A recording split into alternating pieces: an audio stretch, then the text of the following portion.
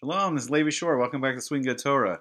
So we just begun the year of 5780, very exciting, and we're going to begin Parsha Bereisheis. We're starting back at the beginning of it all, and we're going to dive right in. So Hashem created everything. We have something called the asarah maamarot, the 10 sayings, and there's these 10 pasukim that Hashem created everything with. And these 10 pasukim and these 10 sayings, the asarah maamarot, are related to the 10 Sephirot. Hashem pre-created the 10 Sephirot before He brought everything else into reality. And these Sephirot are linked to these 10 Pasukim, these 10 verses, and they're going to teach us much more about the Sephirot. And the Sephirot, the qualities of the Sephirot, are going to teach us much more about the Pasukim and the creation of Maamarot Bereisheis. Okay, confused? Hopefully we'll be less confused when we get done this. It's really this amazing, grand, unified, Kabbalistic concept of everything. And let's start right in. So let's start right at the beginning with Bereisheis. So the first of the Sephirot, the highest of the 10 Sephirot, is Keter, which means crown. And this is such a high level. This is really in Hashem's will, His ratzon, in the machshava, in the thought. Before you even speak something, first you have to have the idea in your head, in your mind, and this is beyond speech, and that's why it doesn't have the vayomer. So Keser is beyond speech, it's thought, it's will. It's even beyond thought. It's when Hashem first has the will, the ratzon, to create everything. So it begins even beyond the level of thought even. And so the first is Bereisheis bara Elokim es hashamayim ve'es haaretz. So in the beginning of everything, Elokim, the name, I'll say it here, the name Elohim was used to create the shamayim, the heavens, and the earth.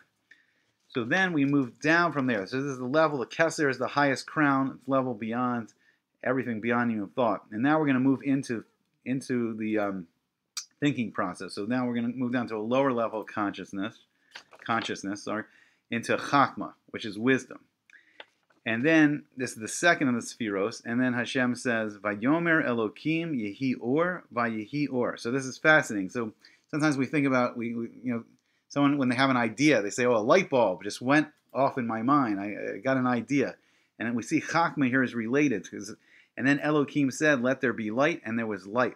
So wisdom, thought, the highest level of thought. But not when you break it down. Not when you start to think about it. When you hear words in your head that you're thinking about it, you're already at the lower level. But when that thought just pops in your head, when it comes from above, the Chachma, the wisdom, it's like a light bulb. It's like light going off.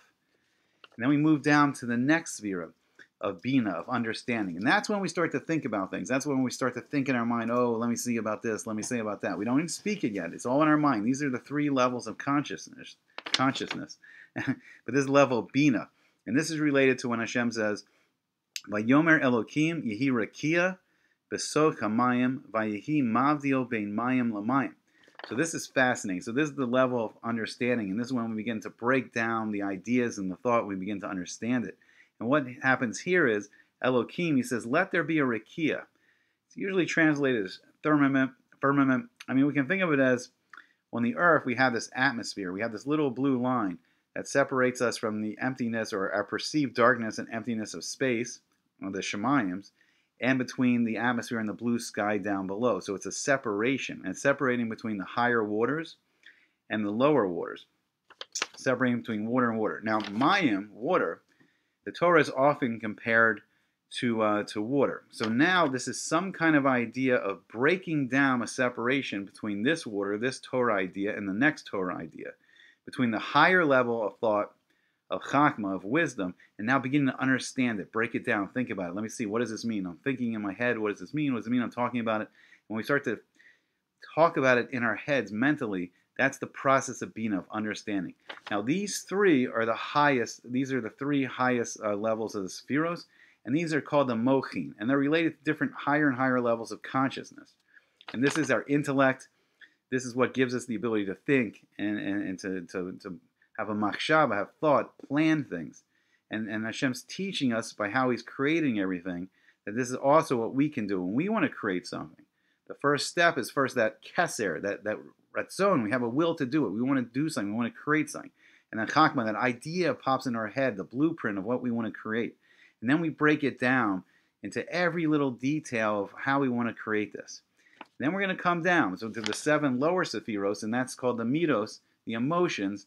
And this is how we bring something into reality. It starts at higher levels of consciousness and thought. It comes down to the lower part, 7 lower parts of consciousness, breaks down to the 7 days of the week. And let's move on to the number 4. So chesed is kindness. This one's fascinating. So Vayomer Elokim Yekavu Hamayim Mitachas Hashemayim El Makom Echad V'Seira'eh Hayabasha Vayehichi. So let's see what Hashem's doing here. So Hashem Elokim says, he says, gather the water under the heavens El Makom Echad, into one place. Excuse me. Vatei V'Seira'eh Hayabasha Vayehichi. And then he made visible, it appeared, the dry land, the Yabasha, and it was so. So what Hashem's doing here is, Hashem is creating a place for someone to live. So chesed, the kindness we do, we're helping people to live. And what Hashem did is the ultimate kindness. On the earth, he's creating a place for us to live. And when he says he's gathering the waters, that's also fascinating because, as we said before, Torah is related to water. So when someone wants to teach someone Torah, first they must gather the water together. They must gather the water, and water is life. Physically, we need water to live, and spiritually, we need the water, the mayim, the Torah, to live. So a person who wants to teach Torah, or first wants to learn for himself, he gathers all the information, all the wisdom of the Torah together, and the kindness is then he creates a yabasha. He creates a nice, brings it to one place, clarifies it, and creates a yabasha, a place for people to live. And so too, a person can give over the Torah in a nice, dry, warm place for the people to live. And kindness, chesed, is about giving to others, giving life to others, giving people a place to live. All these things are aspects, deep aspects of kindness, of chesed. So we move down to the next Sephirot is Gevurah. So Gevurah is usually defined as strength, and really it's maybe more like self-control, self-restraint, the power of self-restraint, of conquering our own desires. So here Hashem says, Vayomer Elokim Tad she haaretz deshet esev mazria zera al pri ose pri lamino asher zaro vo al haaretz vayichichem. So this is fascinating. So this is strength here, and what we're talking about here is the potential of growth. So Hashem creates. It says, and Elohim said that the earth should sprout like different like vegetables, like herbs, you know, and these grasses, these herbs, they should give seed, and there should be seed of the seed of the tree, so the fruit trees, the seed of the tree, and they should have the pri. There should be a fruit tree, an eitz pri, a fruit tree, osei pri, that makes fruit. So Hashem's creating the potential of growth and life in the world. Asher zarovo al haaretz, and then these will be the planted, the seeds will be upon the earth. And it was so. So here in Gevurah, the self-restraint, conquering our desires. And when we conquer our desires, the strength, we grow. And through that growth, this is the self-growth, when we plant and we create the potential of life. And the potential of life is connected to Gevurah. It's self-control, it's strength. And through that strength and self-control, we are growing. Okay, so we move down to the next one, to Tiferes. Tiferes is described as beauty, emes, truth. And Tiferes, what we want to do now is we want to start to balance. So we want to balance chesed on one hand. We want it on the right hand, the right side, where we're balancing kindness, giving to others. And on the left hand, I know it's backwards for you, sorry. And on the left hand, we're balancing Gevurah, self-control, and inner strength. And when we balance those two things of kindness and inner strength, we get Tiferes right in the middle. We get the balance of beauty, of truth. So here Hashem said, Vayomer Elokim Yehi Mo'oros Barakia Hashemayim. So it's fascinating. So truth, beauty, and what does Hashem do here to show us this? He creates the lights in the rakia of the heavens, in the firmament. I don't know, such a crazy word, firmament. I understand it less than rakia. But a rakia, we look up into the night sky and we see this beautiful truth, beauty of all the planets and the sun and the moon and the stars. And all the galaxies you can see through these great powerful telescopes, and all this beauty in the Shemayims. And Hashem wanted to do lahavdil bein hayom ubein halayla, between the day of good, of tov, of good, and geula, the revelation of Hashem in the world, and vein halayla, dark, the cold, the gullus, the exile, the distance from Hashem in the world. And the beauty is the balancing between this, the separation of the good and evil. We want to choose good. We want to sor me ra. We want to turn away from ra, turn away from evil, and osei tov, and do good. And we want to separate between good, day and night, good and evil. V'haya le'osos le'moadim u'le'yamim v'shanim. And that they were signs for the holidays, the moadim, the holidays, the festivals throughout the year, the days, and the years. And Hashem is creating time here. So it's very fascinating. So the balance between kindness and strength, self-control, creates this beauty, and it also is creating time. Time is created in this concept of truth and of beauty. It's fascinating. As we move down to the seventh of the Sephirot, Netzach, eternity, power, victory, domination. So what does Hashem do here? So Hashem says, Vayomer Elokim, Yishritzu Hamayim, Sheretz Nefesh Chaya Va'of, Ye'ofev al haaretz al panei rekia hashemayim. So here Elohim says that they should swarm, that the water should swarm with the sheretz, the swarm of the nefesh chaya. The nefesh is the lowest level of the soul that the animals possess, and they have the chaya, the life, the nefesh of chaya, of life, of living creatures, of the fish, the life of the fish, and the oaf, the birds that are flying above the earth, and they are flying across the face of the Rekia of the Shemayim. Because the birds are not bound by the earth, they can fly upwards to the Rekia in the sky. So this is Netzach, eternity. And what creates eternity? What creates eternity is life. And this is the first creation we see of life. Or life that's moving, swimming in the ocean, the fish. And then the life that's flying above the earth, the birds. And this is the very eternity, the Netzach of life. So it's also interesting that Netzach is on the right side with Chesed. So it comes down from Chesed. So kindness, but this is a more eternal kind of kindness. So a Chesed, a kindness, could be someone needs your help. So you give someone money, you give someone food, you give someone something to drink. But the Netzach is more the long-term kindness. And the long-term kindness will be getting someone a job so that person then can make money to feed themselves, to buy themselves a place to live. So it's lengthening the kindness, making it a more long-term kindness. So Netzach, the eternity, is strengthening and stretching out the kindness. And the kindness here is that Hashem's creating life. He's creating the fish and He's creating the birds. So we move down to the other side. So Netzach is on the right side with Chesed, and under Gevurah, under strength, self-control, is Hod, empathy. And that also seems it would seem like Netzach, strength and victory and domination, should be under Gevurah, but everything's backwards. It seems backwards, but it's really the way it should be. And Hod is empathy, caring for others. So here, Vayomer Elokim, Totze haaretz nefesh chaya lemina vayechi chen. And Hod is empathy, caring for others. And Elokim says that the earth should produce this nefesh chaya according to its type, and it was so. And this is all the animals now are being created, all the animals that live on the earth. And this is empathy. And you think of it's fascinating. So empathy, when we pull back with Gevurah, with self-control, when we pull back with our desires, that creates a space for empathy. It creates a space where we can start being more concerned with others. And it's fascinating because Hashem's teaching us a very valuable lesson here, that He gave us all these animals. And you think about it, animals are a great way to learn empathy. Anyone who has like lovable, cute, adorable pets, you care about the pets, you feed them, you take care of them, and you can start to learn that empathy, that Hod, that concern for others.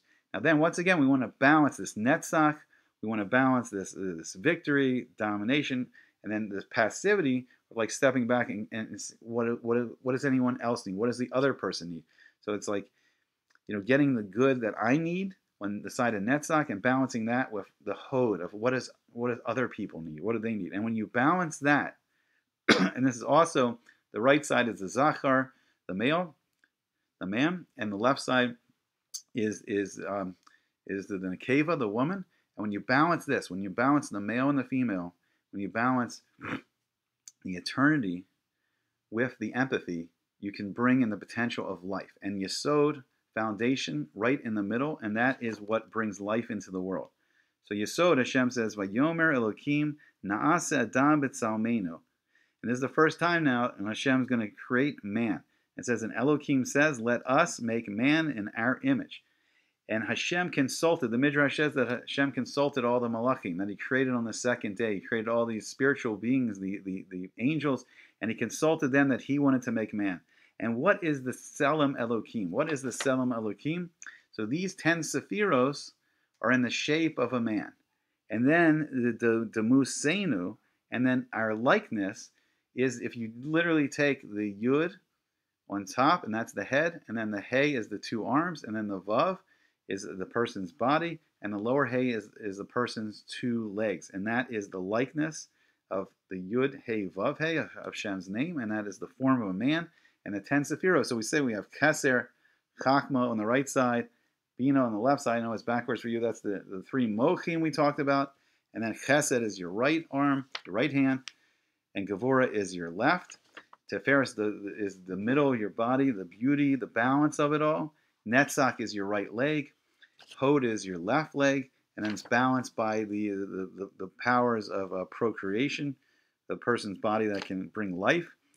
And then, so Vayomer Elokim Naaseh Adam B'Tzalmenu Kidemusenu, that Elokim says, let us make man with our tselem, with our image and our likeness.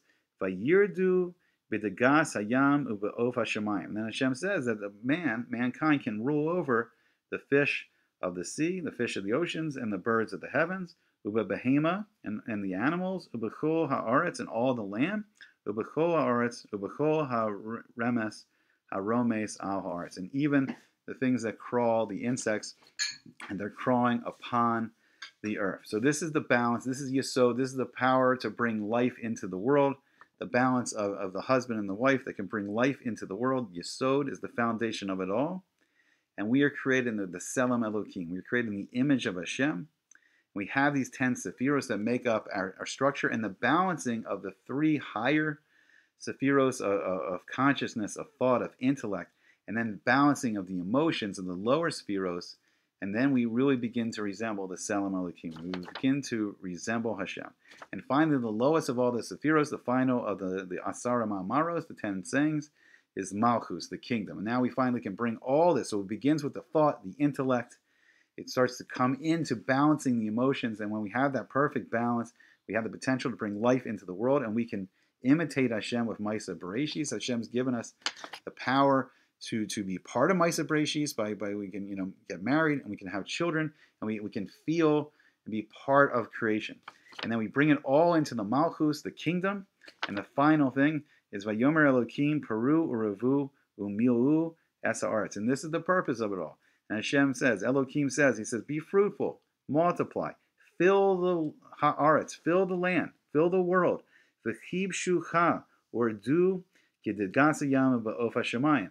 And conquer the world. The world is yours. The world is yours to use. Use it. Learn the Torah. Do the mitzvahs. All these amazing things are here to teach you, give you wisdom, and learn and help you be good. The main thing of it is to choose Tov over the Ra. We want to choose good over the evil. That's the whole purpose why we're here, why Hashem's given us all these gifts. He's given us the place to live. He's given us the intellect, the ability to balance our emotions, to choose good over evil. And then he's given us the fish and the birds of B'chol Chaya, Haramesetz Al Haaretz, and all the animals and all the living beings that crawl over the earth. It's incredible. That's the 10 sayings that Hashem brought everything into world. The role of it is to teach us what to do in this world, and these 10 Sephiros are a part of us. They're a part of that Selam Elokim that we're created with, and it's helping us to elevate, become more elevated people, and become closer to that Selam Elokim, become closer to who Hashem is, because Hashem only gives. There's nothing you can give to this infinite perfect being, and He gave us all. He loves us. He gave us all in love, and to give us all these amazing abilities to learn His Torah, to connect with Him, to do the mitzvahs, to come closer to Him, and mekadesh ourselves, and make ourselves holier, and enjoy this beautiful Torah of Bereisheis. I hope you enjoyed it. I hope to see you back again soon on Sweet and Good Torah.